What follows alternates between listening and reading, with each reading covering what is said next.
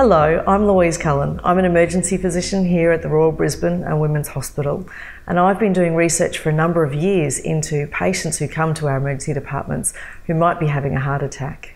Most people who come to the emergency department, the largest group, are people that might have a heart attack and have got symptoms that are similar to that. Thankfully, we know that after we investigate people, only a very small proportion do have a heart attack. One of the key essential tests that we need to work out who does and who does not have a heart attack is the troponin test. Troponin is a protein that's released by your heart muscle when it's damaged. What happens in a heart attack is there's a blockage in a blood vessel to your heart. This causes your heart to be damaged, releasing the troponin that we look for in your blood tests.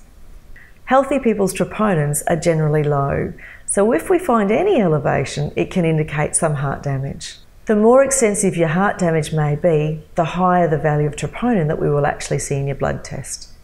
This test will be done with an ECG, and what we're looking for there are different types of heart attacks. You'll find when you come to the emergency department, we do that troponin test very quickly. It's important that we know early on which patients have got heart damage. We are careful and considered about what tests we order here at the emergency department.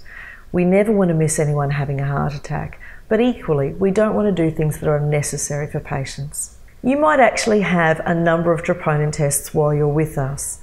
That's because sometimes it takes a little while for the troponin levels to rise in a heart attack, and we want to make sure that we don't miss it. The other reason why we might do additional troponin tests is that we know that some people have higher levels of troponin, but they don't actually change.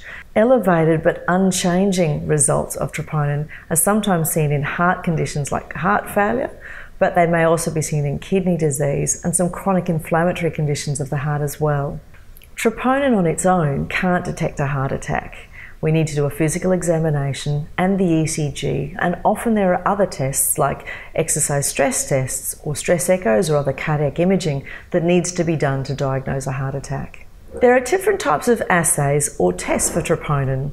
Some of them are handheld devices such as point-of-care devices, while other times we need to send your blood to the laboratory. Within the laboratory there are different types of tests again.